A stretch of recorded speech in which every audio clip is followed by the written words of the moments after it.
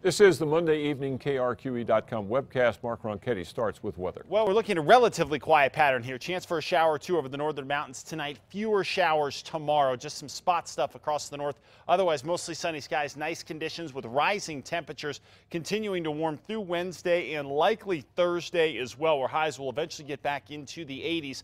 Into Thursday afternoon, though, things do start to get at least interesting. We could well creep some moisture into the eastern side of the state.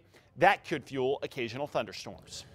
An Albuquerque woman who drove carelessly and killed a bicyclist 3 years ago is back behind bars, accused this time of driving recklessly and drunk driving, too.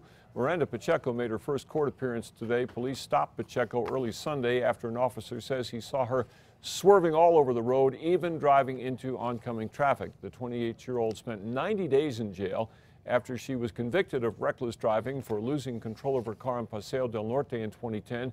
Crashing through a fence and killing David Anderson. This time around, she's charged with aggravated DWI, reckless driving, and no proof of insurance. The judge set her bond on those charges at $15,000, but she's also on a no bond hold for an unrelated probation violation in connection with an auto burglary case. The New Mexico Health Department is reaching out to the victims of El Dentista. Police say Eliver Kessler is an unlicensed dentist who illegally worked on people out of his car. Pliers, teeth molds, and vials of numbing drugs, all kept in dirty boxes and suitcases, were found in that car. 5 people have filed police reports in Santa Fe against Kessler so far, including a woman who claims he convinced her to have 4 teeth pulled, and she says that led to an infection.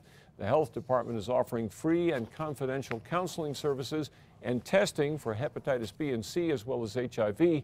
If you need that help, contact the Santa Fe County Public Health Office.